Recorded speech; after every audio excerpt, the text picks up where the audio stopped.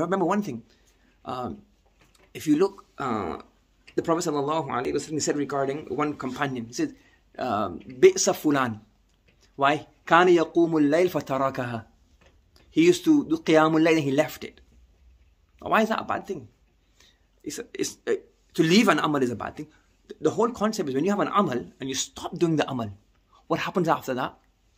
That the nafs and your desires become very reluctant to do action again. Do you understand? If you've never performed the tahajjud, then you will always have that thing, I want to perform the tahajjud. But if you started performing the tahajjud in a way that it made you really tired, really fatigued, it burnt you out, then your system will be very difficult to convince you to go out to tahajjud again. Do you understand?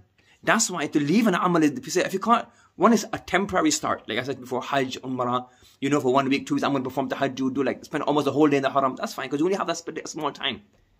But when you have a long-term plan, like every day, when you start doing something and it's so much and it burdens yourself and you can't maintain it and you leave it, what happens after that? It is very hard for the nafs and to remotivate it to come back onto the amal again.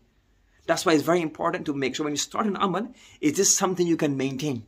You start doing mutala so much and then you get frustrated, your nafs and your soul and your mind gets frustrated with this, you stop doing it, then to come back onto mutala is very hard. So make sure you make gradual steps, incremental gains, incremental steps. Do you understand? So analyze your time, analyze your responsibilities, and be realistic in what you can do. And plan, and bit by bit. Remember, steady is what will get you somewhere. Yes?